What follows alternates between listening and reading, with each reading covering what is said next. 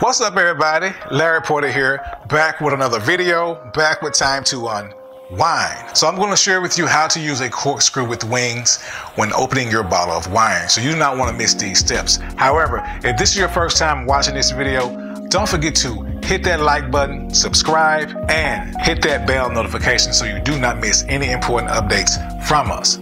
Now that we got that out the way, let's jump straight into today's content. Now, the most common corkscrew I use is a winged corkscrew, or the one with the arms. Call it what you want, same thing. This will be the one I'll be mentioning for the sake of this video. The steps that I'm about to mention will pretty much work with any type of corkscrew since they all work in a similar manner. All right, let's jump into these steps. Step number one, you will start by removing the foil around the cap, if there is any, by using a knife or maybe your fingernails if they are sharp enough. Either way, just remove the foil from the cap so you can reveal the cork. Next, place the tip of the screw into the cork and slightly screw clockwise so that when you twist the screw, it goes into the middle of the cork.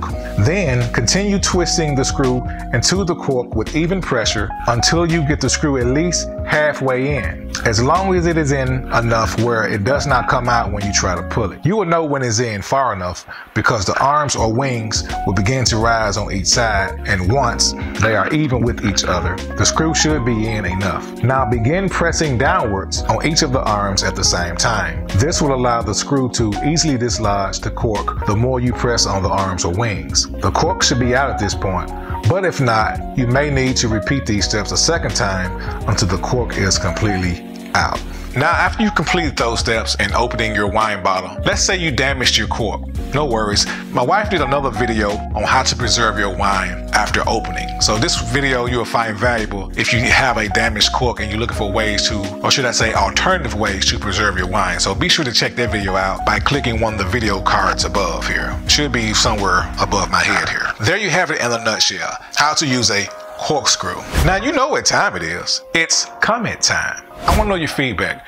What type of wine do you like? Is it dry, sweet, off dry, etc., etc.? I want to know your feedback on your favorite type of wine. So be sure to leave a comment below in the comment section.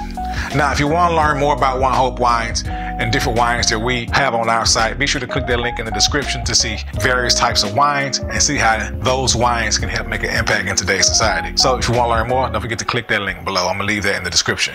All right, guys, thank you for staying to the end. Hope you guys found value. Don't forget to like and share with others. I'm Larry Porter signing off with Time to Unwind, and I will see you on the next video.